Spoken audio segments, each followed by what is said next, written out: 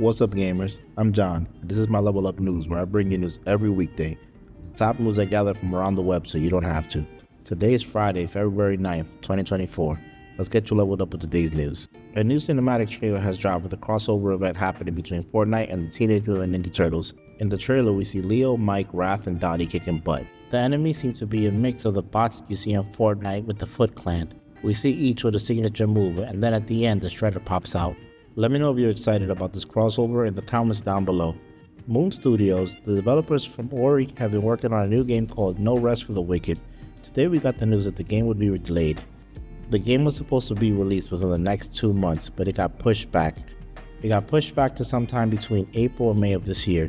They stated this: it did get pushed back a quarter, and as always, we will move something if we feel like we just want to give it a little bit more polish so it can be the best game it can be and be even more amazing experience for customers. In 2021, Ubisoft has announced a new story of development team within the company called Assassin's Creed Infinite. This team will be the developers of future projects. 2 years ago, they announced Codename Red would be the first game coming out from Infinity. Today we got confirmation that Codename Red is set in Japan and will be released within the year. Many people have been asking for an Assassin's Creed in Japan, and it looks like this year will be the year that they get it. On February 27th, we will be getting a new character to the already growing roster of Street Fighter 6. Ed is making his comeback, and the Dante lookalike seems to be bringing some heat.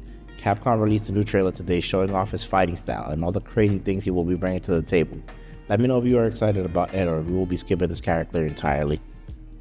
The Federal Trade Commission is not happy with Xbox at the moment. They are looking to see why there have been so many layoffs, 1,900 to be exact, after Xbox bought Activision Blizzard and Bethesda. They have filed a complaint against Xbox and want to know what's going on and now want some answers. Xbox's down spiral just continues. Could this be the reason for all the rumors going on? Did Xbox know this was coming and needed an exit plan out? We'll just have to wait and see next week to see what happens. Kotaku has a great article about all the Xbox games rumored to be coming to PlayStation and Switch. With all the craziness the company has been going through, it seems that they have either been planning this for a while or is a desperate move to stay afloat. The games rumored are Hi-Fi Rush, Sea of Thieves, Starfield, Indiana Jones and the Great Circle, Gears of War, Hellblade 2, Halo, and Pentiment. Let's see if any of those games will be coming to PlayStation or Switch anytime soon. According to Games Radar, Pocket Pair, the developers of the most successful game of the year, Palworld, is struggling to keep up with such a high demand of players in their servers. Not only is maintaining their servers time-consuming, it's also very expensive at around $480,000 a month. With all the positive vibes the company has received, they are looking to expand and are hiring to help keep up with the game as much as possible. In a Japanese article, they stated this: "We still have a lot to do, but we are overwhelmingly short on people to join us. We are looking for people for all positions, but we are especially looking for planning and engineers. We are looking for people with experience in any type of engine, so if you are interested in creating a completely new type of game, please apply."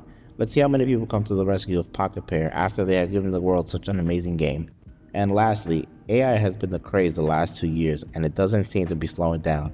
A famous YouTuber by the name Moore's Law is Dead has been doing a lot of leaks from all the madness of Xbox and Sony.